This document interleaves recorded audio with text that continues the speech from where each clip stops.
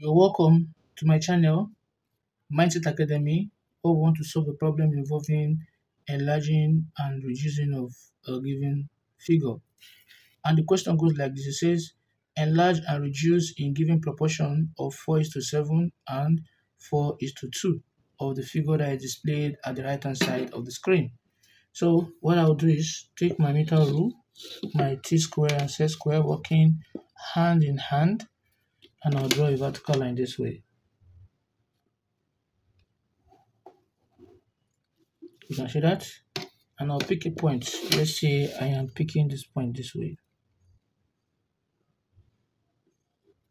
That point I'm picking, I'll now measure a height. Since the figure given from here to here is 30, I'm going to measure a distance of 30. That point will be my reference point. So let me say that point is my point A, right? Yours can be anything.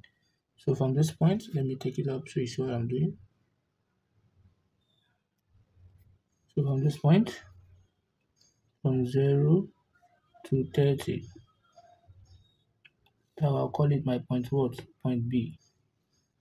And I'll draw another horizontal line there at point B. Reason is that will form 90 degree, right? And we're giving 75 degree at both ends.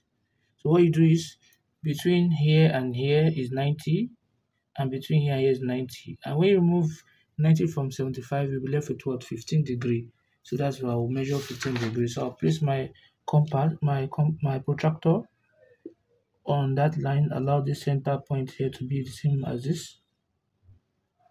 So I'll align it together this way. And 0, 10, this is 15. Can you see that? I'll come here also, I'll do the same thing, align this point to this point A here. I'll be having 0, 10 is also what? 15. This is where both of them meet. I'll just draw my line from this point, faint line, to pass through that point. From here also, faint line to pass through that point.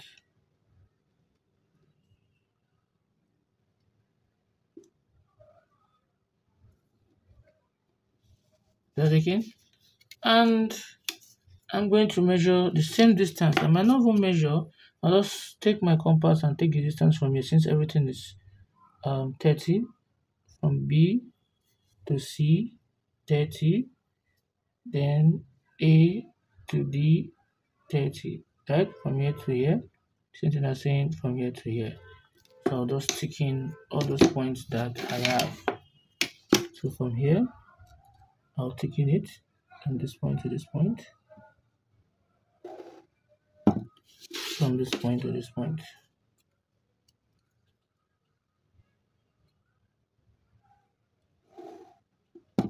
And from this point to this point.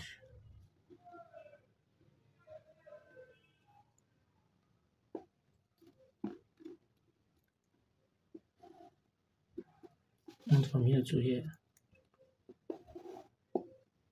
This is what we have. So I'll say this AB, and let me see here to be my C, here to be my D, right? So what I'll simply do, I'll just select a point, any given point. Let me reduce the size back to where it was before, right?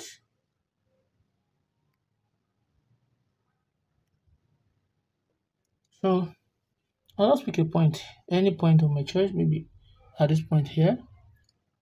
So I'll call that point to be my point P, make it big. So that will be where I start viewing this object from. So I'll just take my instrument, my ruler, and I'll join from P passing through B, from P passing through C. This method I'm doing is called the radial line method. From P passing through A,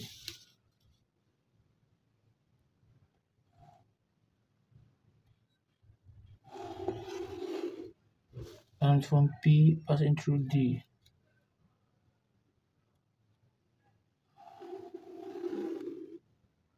Right? So once I've done that, I'll now draw another extra line this way.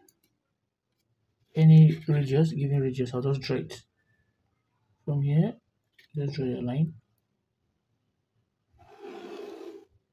Can you see that?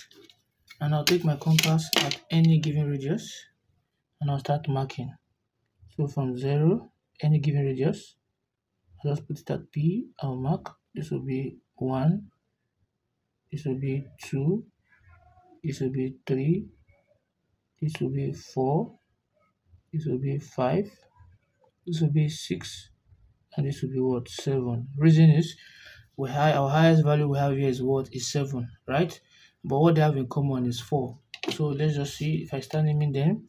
My point 1, my point 2, my point 3, my point 4, point 5, point 6, and what? Point 7. Is that again? So what I will do is, since what they have in common is 4, I'm going to join 4 together this way, 4 to B, right? I can join 4 to B, let me put it this way, 4 to B, 4 to B, you can see that? And I'll just join it. So once I've joined it using your line division method, I'll just take my other instrument, I'll place it here, ensuring that I did not move this, and I'll start moving this along this path here. So this will be the next point. This will be the next point. And this will be the next point. And I'll still come here also to this point, to 5, to 6, to 7. Can you see that? So what we have here, I will not start. Since I said 4 to 7, 4 to 7, right? I'll go to the point of 7, place my instrument at that point, and I'll lift this up, upward this way, where B touch A, because this B here will not be what? B prime, here will be what? A prime, right? I want to get C. C is on this line here. So how will I get C? It's as simple as this. I'm going to bring my point, my line down, faint line from C, I'll bring it downward this way. Faint line to touch here, right? Where it touch here, I will now take my compass from point B here, right? From point B here and take it to that point it touches here, right? To this point, and I'll draw a semi-circle as in an arc on that point. So where it touches that point, I can just call it maybe Q, right? Where it touches here, I can just call it maybe T, depending on what you want. So what I'll do is I'll now draw a line that will pass from P through Q this way, all together. Then the next thing I'll do is I'll now extend here, just like this one is extended. I will extend here this way, faint line. Now this is B, this is B. Remember that I use this point to here to get this, right? So I will come here and use this point to get back T. I hope you understood what I'm doing. Place it this way, right? And I'm going to do that from here to this point.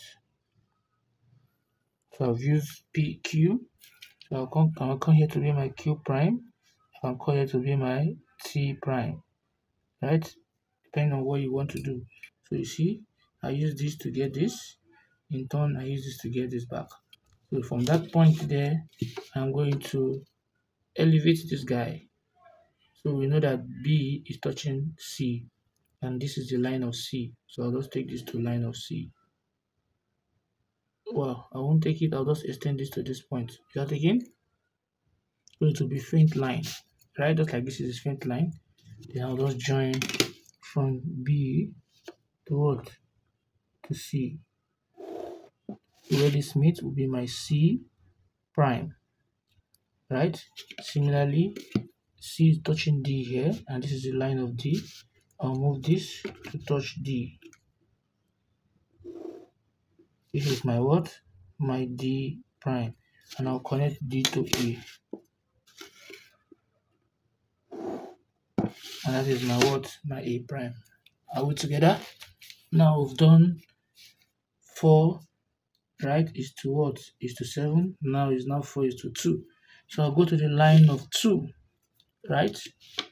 And I'll take it up. So if this is B, this is B prime, then the line of 2 here at this point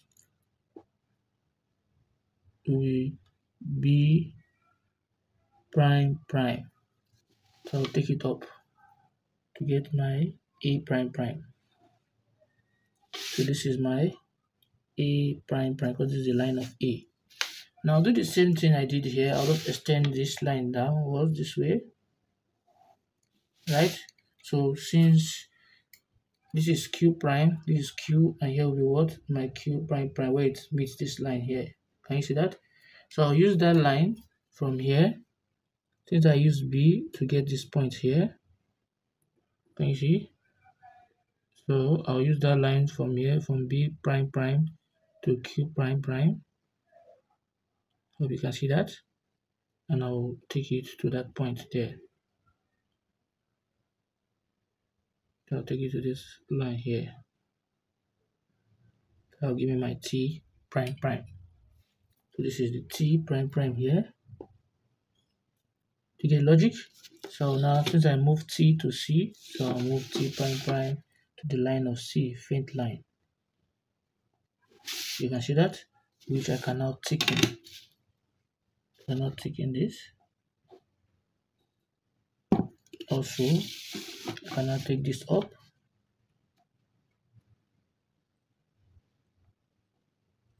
And I can now bring this down.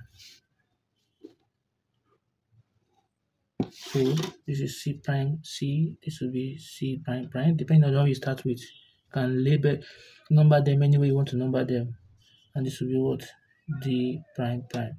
So this is what we have here. This is what they were told to do. Try take it now.